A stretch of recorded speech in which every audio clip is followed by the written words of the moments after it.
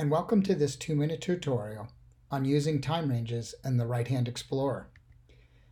These topics we will cover are the Right-Hand Explorer explained in sections, default ranges, creating ranges, deleting ranges, comparing ranges, and some tips and tricks. All right, let's just jump into WKO5 and cover this quickly. This is the Right-Hand Explorer. We see it here on the right hand of the screen, hence we named it that. The Explorer is sizable, so if you grab the edge of it and move it in or out, it will get smaller. When it's not arranged to the largest size, it has a hover over pop out, so it'll pop in and out. If you want to just have it fully open at all given times, which is something I actually do because I use the range a lot, just drag it as far to the right as it will go, and it's no longer hover over. The Right-Hand Explorer is broken down into a range filter, a sport type selector, the actual ranges, and some controls. All ranges basically is a way you can select between all ranges and user ranges. I'm going to build some ranges in a minute and we'll come back and take a look at that. You can also use that as a search box by typing in like 2012 and it will find your 2012 ranges. The next selection is pretty important. This is your sport type. With the release of build 550 and 551, this has confused people again at times. Make sure that you have your all sport type selected if you want to see all data. But by deselecting a sport type, in this example I'm going to deselect indoor, you'll notice the data has changed because it's no longer using any of my indoor bike data. So you also notice when I deselected indoor workouts, the all button deselected.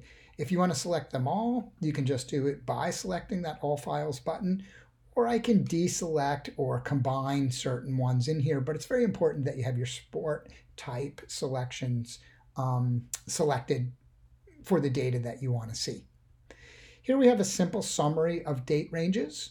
You have the number of files or workouts sort of in each one, but you can see the activity here on the right. But not much other information in this kind of default setting. If I wanted to add a time range, I can simply click the plus button. It launches this little UI. I'm going to drag it over here and work on it in the time ranges.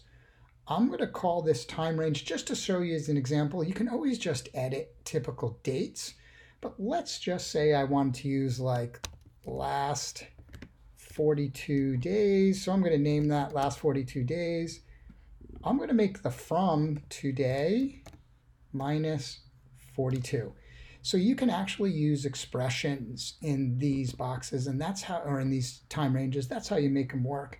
And the two I'm just going to use to today. So it's basically a rolling 42 day. I can close that, and you can see here I have last 42 days now in my selection. That's simply how you create a time range.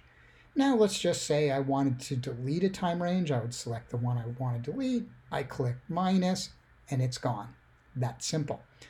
All right, here's a tip and trick about customizing your Right-Hand Explorer. Here you have a little gear wheel. If you click the little down arrow, you have some options to add some key performance indicators or KPIs.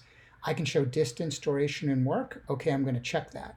Notice now I have last 45 days. I have 91 hours, 1,400 miles, 4,587 TSS. But you know what? I also want to understand the actual dates there.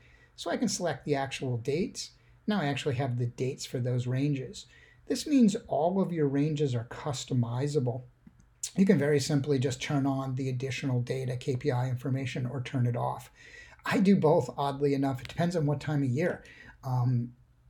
If I'm in my kind of winter foundation kind of phase, I really want to see dates and volumes. By the time I'm into race season and stuff like that, I tend to look at a nice clean view like that.